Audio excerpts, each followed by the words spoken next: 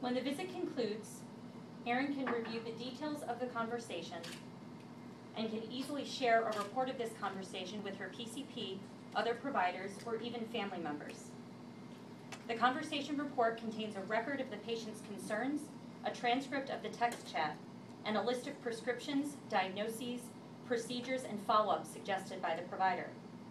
The report is always accessible to both the patient and the doctor so that both parties can refer back to it, save it, or share it with other individuals.